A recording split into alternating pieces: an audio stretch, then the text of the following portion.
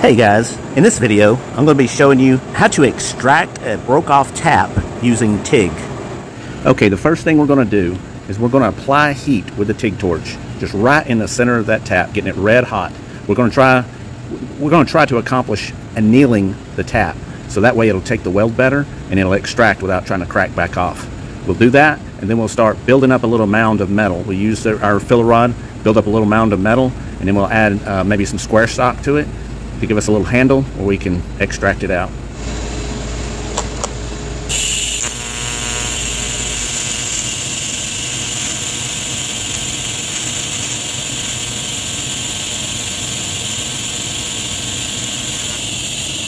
Okay, you have to be very careful.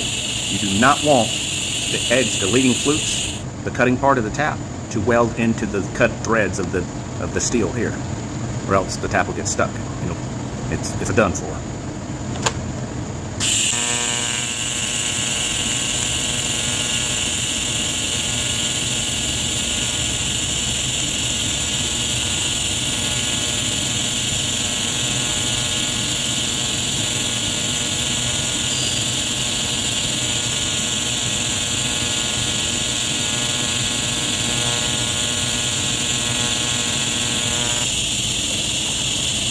If you have people that are breaking these taps off, tell them as soon as they break the tap, bring it to you.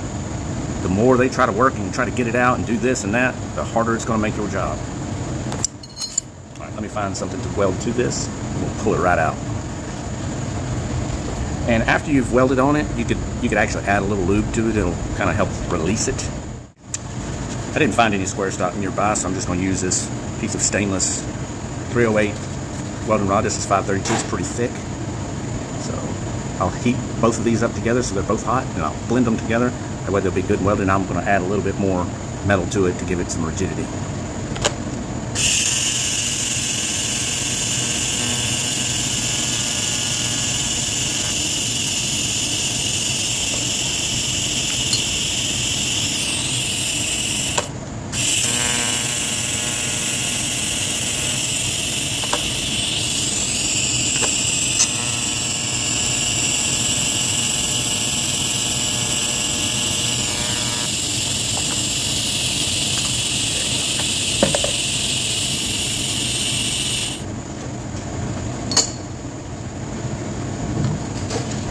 Try a little WD-40 here.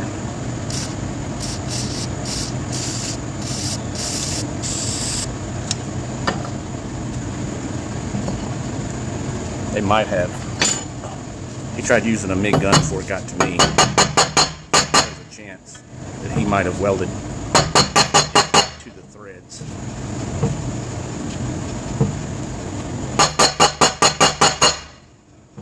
Try to break it loose if it is. Okay, it would appear that he caught part of it with weld, so I'm hoping it's just right there on top.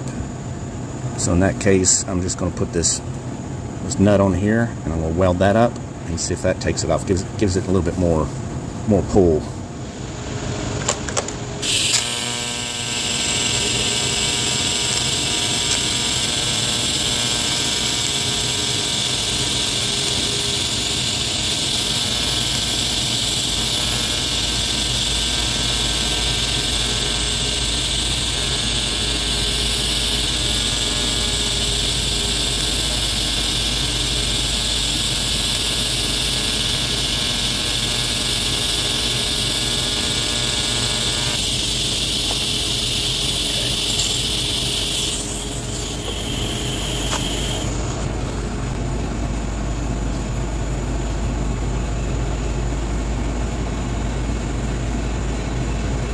Let that cool a little bit more.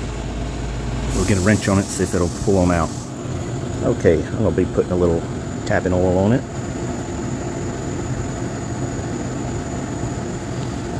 Alright, shoot it a little more Willie D. I'm going to let that sit for a little bit to cool off, and I want to see if it'll come on out.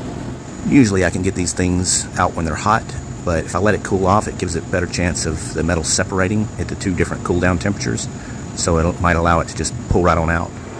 Ah, yes, that did it.